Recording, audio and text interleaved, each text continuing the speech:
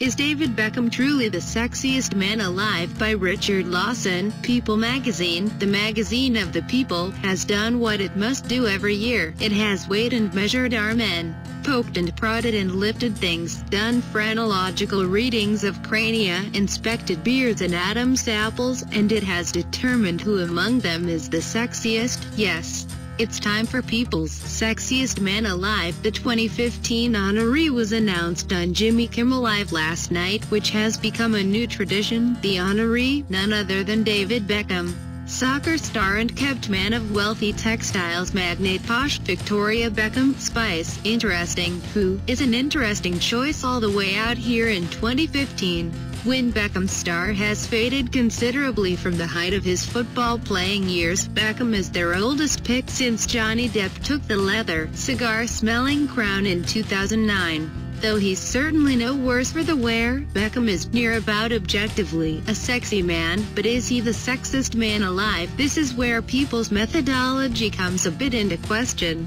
We've no doubt that, like Esquire does when it names the sexiest woman alive, People is doing its due diligence and scouring the planet, looking at all possible candidates. I'm sure that People's vast team of researchers, led, of course, by famed sexologist Dr. Candace G. Goodbody, of the Man Institute on the Isle of Man, were dispatched across the globe, banging on pots and pans to rouse men from their village huts, slowly driving their jeeps down fraternity rows with a bullhorn, saying, "Produce your men. If there are any men in this place." I would never assume that People did anything less than look as thoroughly as they possibly could for the sexiest man currently alive on this twirling blue sex rock. But to do all that tireless research and in the end come up with David Beckham, something feels off there, doesn't it? And then if you look at some of the other sexiest men alive that People has listed this year, things seem even stranger. Nick Jonas, Justin Timberlake. Is People asking us to believe that Justin, hair by Maruchan Timberlake, is sexier than, I dunno, some dashing young British barrister? Is he sexier than the rugged heir to French vineyard? Or a doe-eyed Tunisian surfer? Is Nick Jonas honestly sexier than a Brazilian helicopter pilot? Sexier than some strapping Thai boxer? Sexier than a well-dressed Lagos oil baron?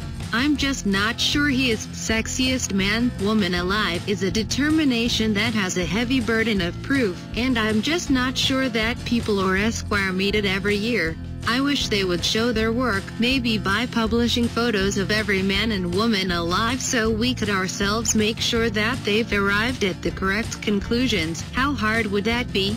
People, you've already taken the photos for your records, so just provide us, the reader, the people, with photographs of every single man alive on Earth at the time of your study, and we'll be satisfied. That's all it will take. Hopefully we'll agree with the magazine's findings, but I'll be honest, I have some suspicions, which may simply come down to a matter of personal taste. David Beckham, sure, wouldn't kick him out of bed for eating crackers.